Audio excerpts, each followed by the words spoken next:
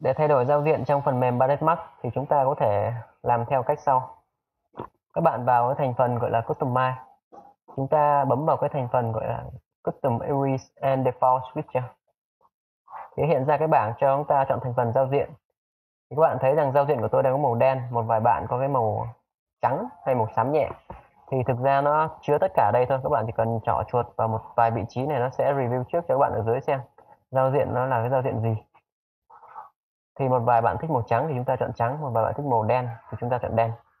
Giả sử tôi chọn thành phần giao diện về dạng line, chúng ta nhấn set để đổi giao diện. Thì các bạn chờ một lúc để giao diện được cập nhật. Thì chờ một lúc thì Balance báo cho chúng ta rằng cái giao diện này sẽ cập nhật hoàn tất khi mà chúng ta restart lại cái thành phần Balance. Chúng ta ok, đóng lại thì coi như cái giao diện của tôi nó thành cái màu trắng rồi. Đương nhiên màu trắng sẽ nhìn dễ chịu hơn cái màu đen, nhưng mà tôi sẽ chọn lại màu đen để chúng ta nhìn cho tập trung hơn. Tôi chọn âm đắc và tôi nhấn set. Thì tùy theo sở thích của từng bạn có thể chọn cái màu giao diện theo ý thích của mình. Sau khi chọn giao diện thì chúng ta sẽ cùng nhau thiết lập đơn vị trong Balance. Để thiết lập đơn vị thì chúng ta làm như sau. Các bạn cũng vào thanh Customize, đây là cái kênh dành cho khách hàng. Chúng ta vào Unit Setup. Các bạn chú ý chọn cái đơn vị đo lường chuẩn của Việt Nam là mm. Đầu tiên các bạn nhấn vào System Unit, chọn về mm, chúng ta đồng nhất hết cái đơn vị. Các bạn nhấn OK. Các bạn check vào thành phần Metric, cũng chọn mm. Còn đâu có một vài bạn thì có thể chọn những đơn vị khác như cm hoặc là mét nếu mà các bạn dùng những cái diện tích nó lớn. Chúng ta OK, đóng lại, coi như chúng ta xong cái phần thiết lập đơn vị trong Balance. Ngay bây giờ thì tôi sẽ cùng các bạn tùy biến cái giao diện người dùng như sau. Bây giờ chúng ta sẽ cùng nhau thiết lập cái giao diện mà chúng ta làm việc cho nó dễ hơn. Thì ở đây chúng ta có một vài cái thành phần như sau. Nếu ở Balance 14 các bạn thấy rằng nó thêm một cái thanh bên này và chúng ta có thể tùy chọn các cửa sổ khác nhau. Ví dụ như ở đây chúng ta có một cái khung nhìn. Tôi có thể đổi thành nhiều khung nhìn bằng cách bấm chuột trái ở đây. Ví dụ tôi đổi thành 4 khung nhìn. Thì lập tức Balance đổi tôi thành 4 khung nhìn khác nhau. Thì đây là cái khung nhìn phối cảnh, nó là perspective. Đây là khung nhìn từ trước vào front, từ trên xuống top, từ trái nhìn qua. Các bạn muốn ẩn cái lưới đi, các bạn có thể nhấn cái phím G trên bàn phím. G để lấy lại cái lưới. Tôi có thể chỏ vào cái ô này, giao diện trên mặt, nhìn từ trước vào, tôi nhấn G. Chỏ vào đây, chuột trái, G, G.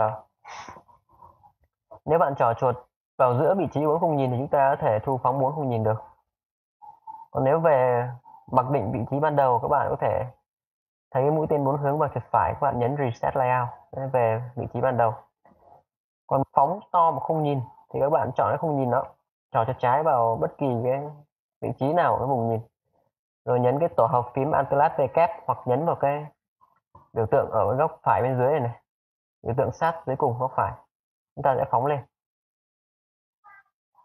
Hoặc các bạn có thể chọn trực tiếp vào đây, các bạn chọn chuột vào đây, chúng ta chọn vào đây một vùng nhìn và 4 vùng nhìn, hoặc là chọn cái kiểu hiển thị 3 vùng nhìn. Thì vùng này là vùng mặt left này, đây là top này. Các bạn có thể nhấn G ẩn lưới đi cho đỡ rắc rối.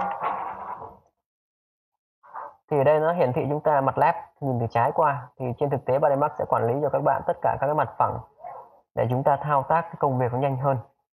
Đây là cái quá trình mà chúng ta quản lý sự hiển thị về khung nhìn.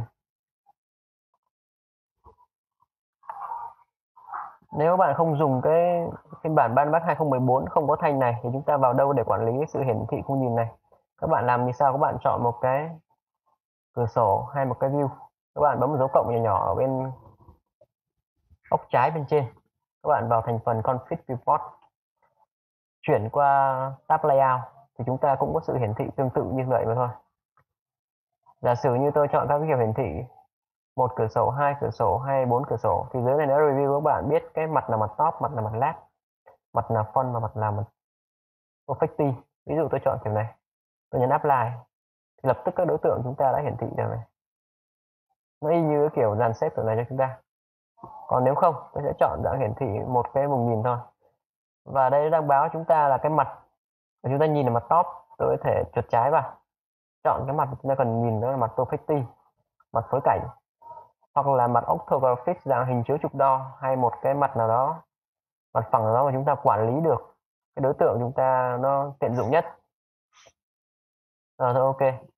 Thì đối tượng chúng ta đang ở thành phần perfecti, nhưng mà có vẻ như nó đang nhìn từ mặt bằng xuống. Tôi bấm vào cái hình ngôi nhà nhỏ nhỏ ở góc bên phải này. Rồi các bạn có thể nhấn phím F3 lên để hiển thị nó lên, hoặc F3 ẩn đi. F3 là chúng ta sẽ hiển thị những cái đối tượng tô bóng, F4 là hiển thị các đối tượng lưới. Thì các bạn thấy ở trên mặt bàn ngoài đối tượng tô bóng nó có các cái đường lưới. Bởi vì nhờ lưới chúng ta mới có thể dựng được các cái đối tượng trong body smart. Các bạn F4 ẩn lưới đi nếu thấy không cần thiết.